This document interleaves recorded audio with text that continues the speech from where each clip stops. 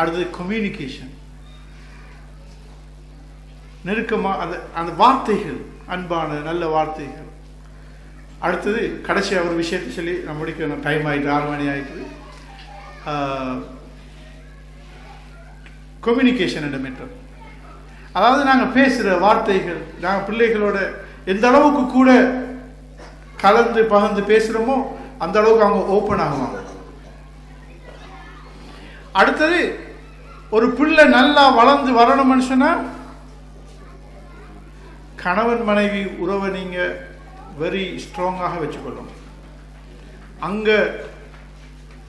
பூகம்பங்கள் வெடிக்கக்கூடாது. இப்ப நான் ஏற்கனவே சொன்ன அந்த உதாரணத்தை ஞாபகம் வச்சுக்கோங்க. மீண்டும் கடைசியாக அதில் நான் முடிக்கிறேன். அந்த உதாரணத்தில் அந்த விதை வளமான மண்ணில் இருக்கிற விதை, அந்த வளமான மண் இருக்கிற நேரம் அது வேர் பிடிச்சு வேர் நல்லா கீழே போய் மண்ணில் இருக்கிற நல்ல போஷனை எல்லாம் உறிஞ்சி கொண்டு வளர்ந்து கொண்டு வரப்போக்கல எரிமலை வெடிச்சா என்ன நடக்கும்? முள்ளுக்கு அந்த மண்ணில்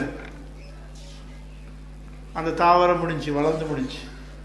exactly the same thing happens in the family. பிள்ளைகளில் இதே விஷயம் நடக்கும். நான் எத்தனையோ பார்த்துக்கிறது. நான் சொன்னேனே 2 லட்சத்துக்கு மேல பிள்ளைகள் பார்த்த எனக்கு நான் 100கணக்கான கேஸ் எனக்கு சொல்லும். அழகாக படிச்சு நல்லா படிச்சு வந்த பிள்ளைகள் குடும்பத்தில் அமைதியின்மை இல்லாம போய்த்து, அமைதி இல்லாம போய் கணவன் மனைவியுள்ள ப்ராப்ளத்தில் பாதிக்கப்பட்டு ஃபெயிலியர் ஆகி ரோட்டுக்கு வந்த பிள்ளைகளை நான் 1 2 இல்லை எத்தனையோ பேர் பார்த்திருக்கிறேன். எனவே பிள்ளைகளுக்காகவாவது நாங்கள் கணவன் மனைவி உறவில் ஒத்துமையாக இருக்கோம். ஒரு பிள்ளைக்கு ஆக ஆக முக்கியமான விஷயம் இன்னொரு பாயிண்ட்.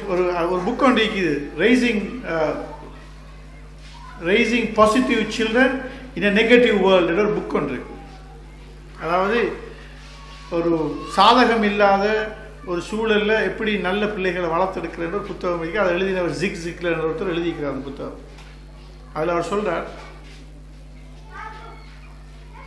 அவர் ஒரு ஸ்டடி ஒரு ரிசர்ச் ஒன்று பண்ணி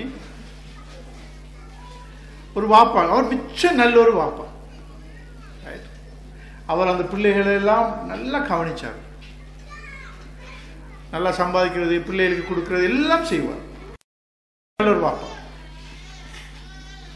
அப்ப அவர் மகனுக்கிட்ட பிள்ளைகள் 2 பிள்ளைகள் அவர்கிட்ட கேட்டிருக்கிறார், உங்களோட வாப்பாவில் உங்களுக்கு மிக பிடிச்சமான விஷயம் என்னன்னு சொல்லி. அவனோட வாப்பாவில் உங்களுக்கு ரொம்ப பிடிச்ச விஷயம் என்ன என்று கேட்ட உடனே மகன் பதில் என்ன தெரியுமா? நீங்க எனக்கு கார் வாங்கி தந்தீங்க, நீங்க நல்ல வாப்பா. என்னை டியூஷனுக்கு அனுப்புறீங்க, நீங்க நல்ல வாப்பா. எனக்கு அவர் உண்மையில் நடந்த விஷயம் இது, ரைட்? அவர் சொல்றாரு, அவர் புக்கில் எழுதுறாரு, மிச்சம் தி பெஸ்ட் வாப்பா அவர், அதுல எந்த டவுட்டும் இல்லை. ஆனா அவர் அந்த பிள்ளைக்கு சொல்றதுக்கு எத்தனையோ இருந்துச்சு, 100கணக்கான இருந்துச்சு, அவ்வளோ ஒரு நல்ல ஒரு மனுஷன். ஆனால் அந்த மகன் என்னத்தை தெரியுமா சொன்னார்? உங்களோட வாப்பாவில் மிக பிடித்தமான முதலாவது பண்பு என்று சொன்னா நீங்க எதை சொல்லுவீங்கன்னு கேட்டதுக்கு அவரோட பதில் என்னன்னு சொன்னா, என் வாப்பா என் உம்மாவோட இரக்கமாக இருக்கிறாரு. அதுதான் எனக்கு வாப்பாவோட பிடிச்ச முதலாவது விஷயம். நாங்கள் எங்களோட மனைவியோட எங்களுக்கு கோபமா இருந்தாலும் பிள்ளையோட உம்மாவோட இரக்கமாக இருப்போம். கோபமா இருக்கிறதுல எந்த அர்த்தமும் இல்லை. எங்களுக்குள்ள பிரச்சனை இருக்குதுன்னு சொன்னா பேசி தீர்த்து கொள்வோம். சின்ன சின்ன விஷயத்துக்கெல்லாம் கோவப்பட்டு, ஏன்னா லைஃப் கோவப்பட்டு வீணடிக்கிறதுக்கு திஸ் இஸ் டூ ஷார்ட். ரொம்ப கொஞ்ச நாள் தான் நாங்கள் வாழ்றோம். இந்த கொஞ்ச நாள் வாழ்ற இந்த வாழ்க்கையில அவரோட கோவம், இவரோட கோவம், ரைட்? இந்த சின்ன சின்ன விஷயங்கள் எல்லாம் பிடிச்சிக்கொண்டு சண்டை பிடிச்சிக்கொண்டு அவரோட கோவம், இவரோட கோவம், பொறாமை, போட்டி, நோ, இது ஒன்றும் வேணாம். இதெல்லாம் எங்களை தான் பாதிக்கும். நாங்கள் ஒருத்தரோட கோபம் பண்ணா இங்கதான் எங்களுக்கு தான் பிரச்சனை. நாங்கள் ஒருத்தரோட பொறாமை ஆக்கிறோம்னா எங்களுக்கு தான் அது ஹர்ட்.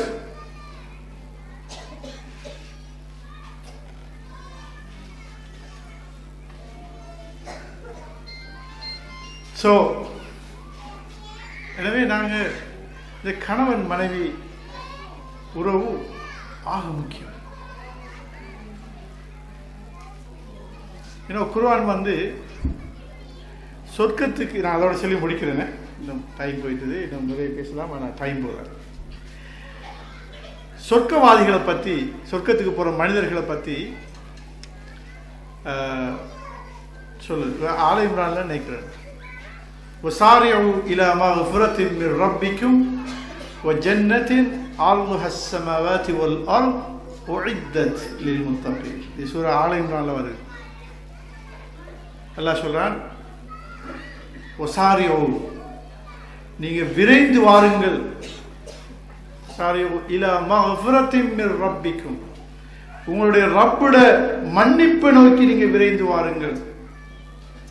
சாரிஓ இலா மக்ஃபிரத்தின் மின் ரப்பிக்கும் வ ஜன்னத்தின், சொர்க்கத்தை நோக்கி நீங்க விரைந்து வாருங்கள். அர்துஹஸ் ஸமாவாதி வல் அர்த், அந்த சொர்க்கத்தில விசாலம் எந்த அளவு சொன்னா வானம் பூமியின் அளவு விசாலமான சொர்க்கத்தை நோக்கி நீங்க விரைந்து வாருங்கள். சாரிஓ இலா மக்ஃபிரத்தின் மின் ரப்பிக்கும் வ ஜன்னத்தின் அர்துஹஸ் ஸமாவாதி வல் அர்த் உஇத்தத் லில் முத்தகீன். அந்த சொர்க்கம், இவ்வளவு வானம் பூமி விசாலமான அந்த சொர்க்கம் உஇத்தத் லில் முத்தகீன், முத்தகீன்களுக்காக வாதா கொடுத்து, வாக்குறுதி கொடுத்து, ரிசர்வ் பண்ணி வச்சிக்குது. Already build and reserved in another planet, இன்னொரு பிளானட்ல, இன்னொரு கோள்ல அது எல்லாம் வச்சிக்கிறான். எங்க எங்களுக்கு ரூ போனா அது ரூ போயிட்டு பார்க்கும், அந்த நேரம் தெரியும், இப்ப தெரியாது. உஇத்தத் லில் முத்தகீன் அல்லதீன, இந்த சொர்க்கத்துக்கு தகுதியானவர்கள் யார் என்று சொல்லி ஒரு சின்ன லிஸ்ட் ஒன்று இருக்குது அவளத்துல. நான் எல்லாத்தையும் சொல்ல இப்ப நேரம் இல்லை, அதில் இந்த ஒரு பாயிண்ட் மட்டும் சொல்றேன். இந்த உறவுகள் எங்களுக்கு கோபம் வந்து நாம் என்ன செய்யறோம்னு சொன்னா, உறவுகளை நாங்கள் உடைச்சு கொள்றது, கோபத்தால உறவுகளை நாங்கள் உடைச்சு கொள்றது, சின்ன சின்ன கோபத்துக்கெல்லாம் உறவுகளை உடைச்சு கொள்றது. அப்படியான ஆட்களுக்கு நான் சொல்றேன், அல்லாஹ் சொல்றான், நீங்க இந்த இப்படி வானம் பூமியால விசாலமான சொர்க்கம் உங்களுக்கு நான் வாதா பண்ணி ப்ராமிஸ் பண்ணி வச்சிருக்கிறேன். எப்படியான ஆட்கள் தெரியுமா? அதுல ஒரு துண்டு காலிமீனல் கைல வல் ஆஃபீன அனின் நாஸ் வல்லாஹு யுஹிப்புல் முஹ்சினீன். அவங்க என்ன செய்வாங்கன்னு சொன்னா, கோபம் வந்துச்சுன்னு சொன்னா அவங்க கோபத்தை அடக்குவாங்க என்று சொல்ல இல்லை, அவங்களுக்கு கோபம் வரமாட்டான்னு சொல்லவும் இல்லை. நீங்க சொர்க்கவாதி முத்தகீன் உங்களுக்கு கோபம் வரமாட்டா அப்படி இல்லை, கோபம் வரும். ஆனா வந்த கோபத்தை அவங்க அடக்குவாங்க என்று சொல்ல இல்லை. காலிமீனல் கைல, அவர்கள் கோபத்தை சப்பி விழுங்கிடுவாங்க.